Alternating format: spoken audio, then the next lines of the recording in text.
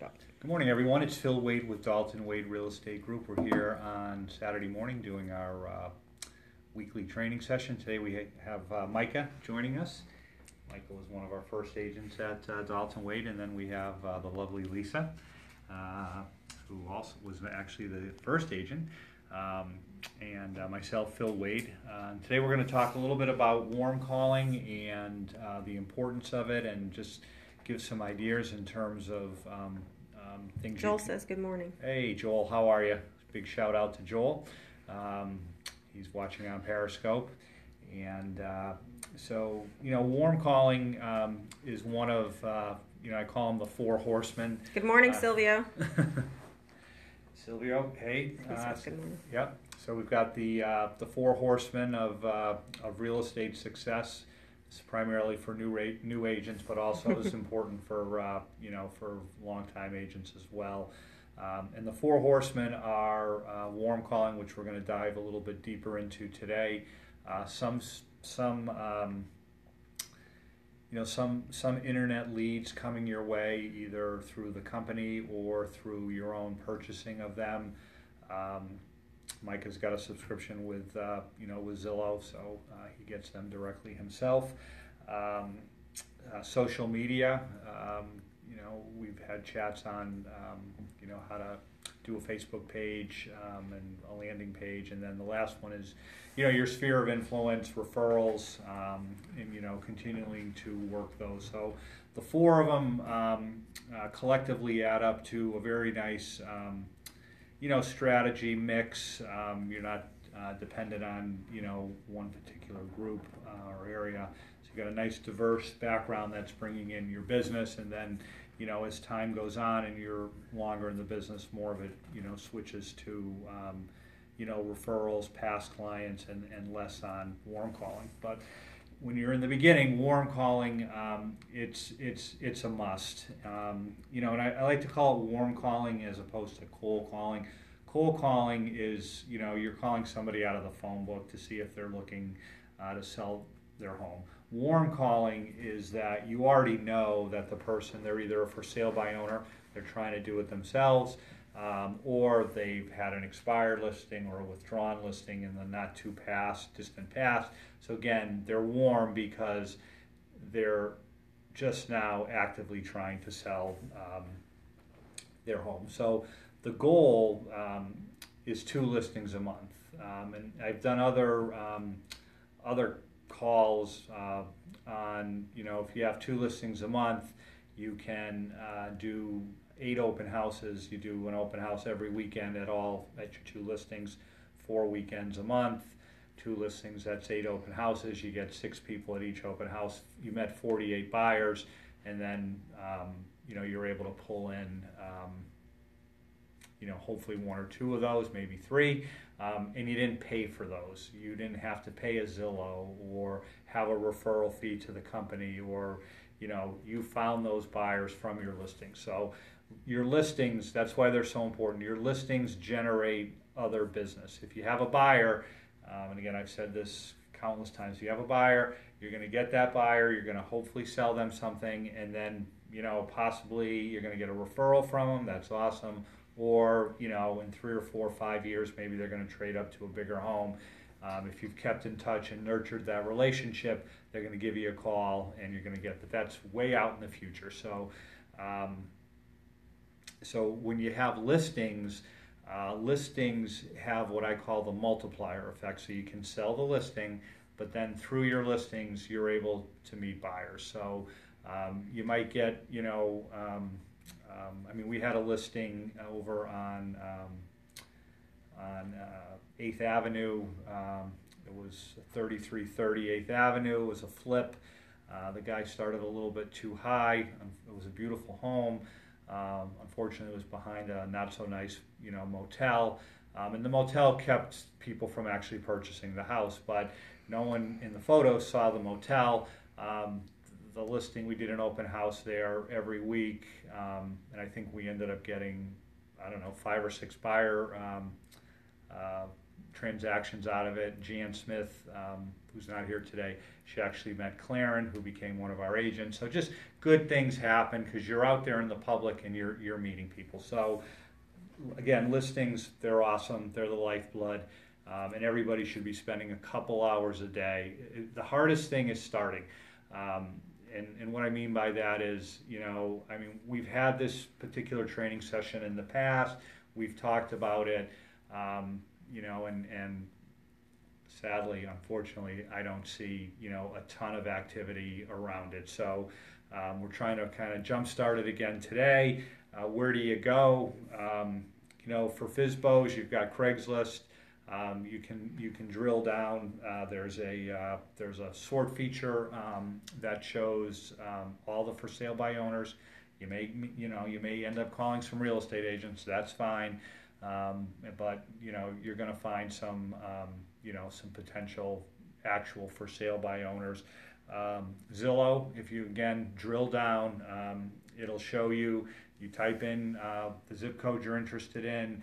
You look at the for sales, and then there's a checkbox with the people that are trying themselves, for sale by owner, and their phone numbers are there. Make me move. Make me move. You could potentially call those, as well. You could call some pre-foreclosure people.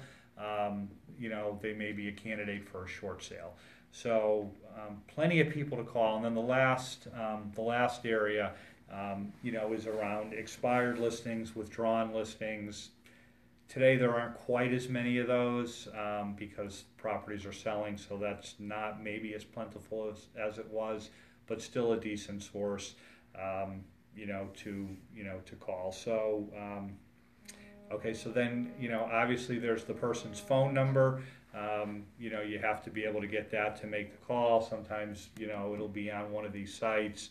It's certainly not in the expired or withdrawn listing. So the red X, and that's the THE, red, the color X, is a site. We have a subscription to it. It allows you to, it'll for the expired and withdrawns, it'll give you multiple phone numbers. They search, different databases to come up with, what the homeowner's phone number is. Oftentimes on Craigslist, the phone number's there. You might send them an email. But, kind of finding them and calling them.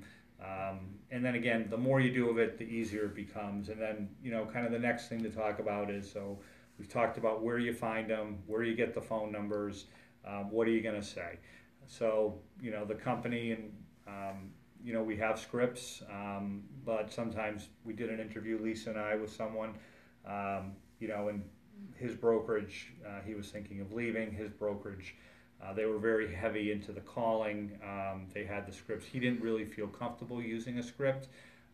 It wasn't natural for him, so he would be someone just to do it freestyle.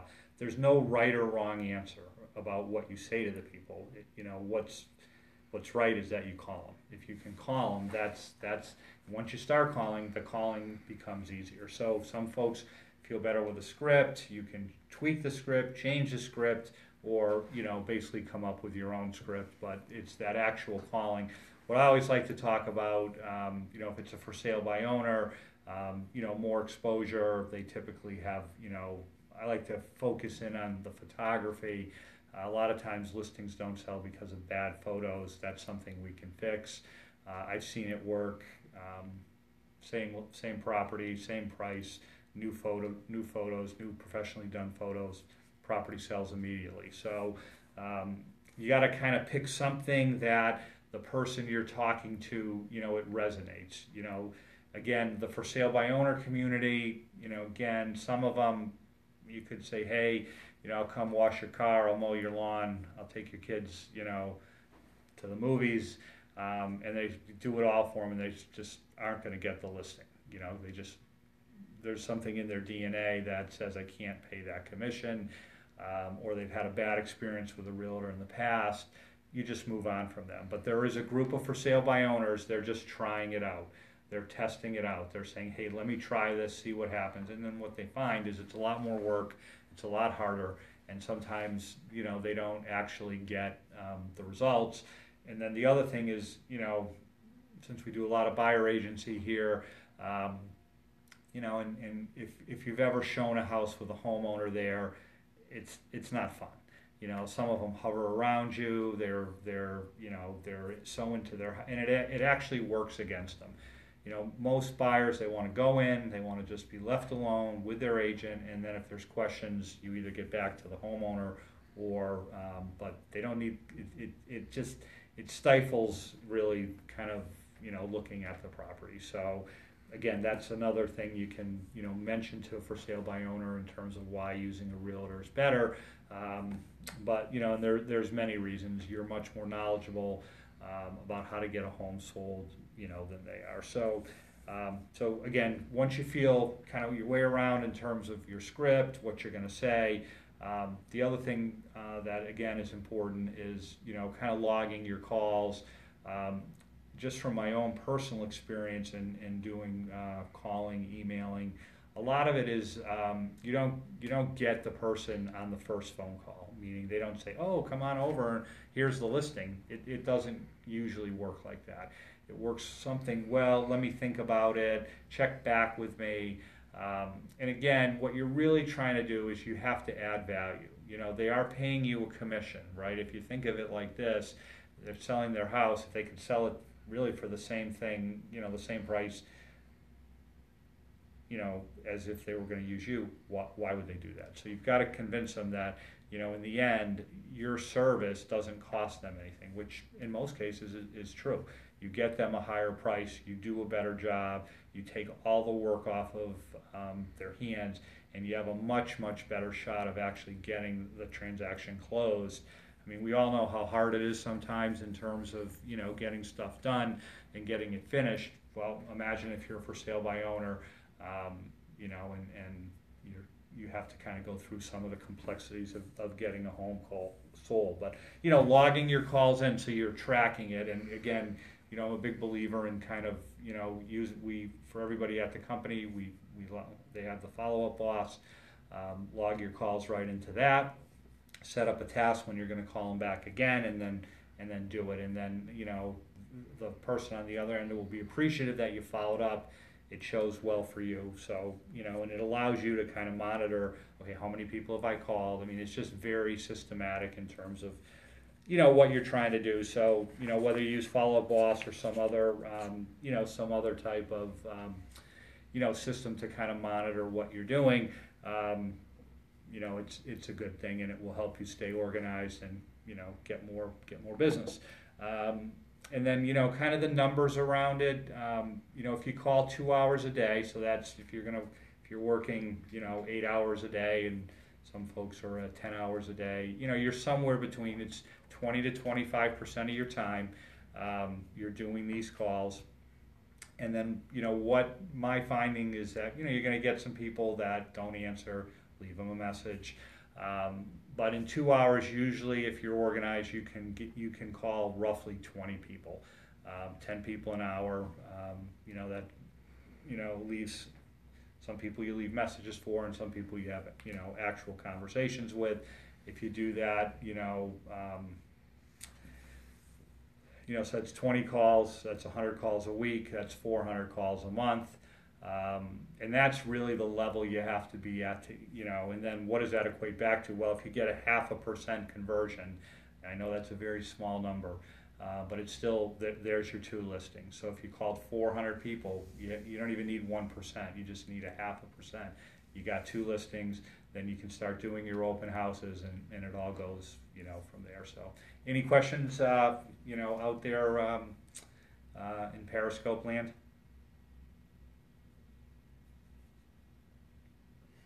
Alrighty, so any questions from Lisa? Nope. Micah?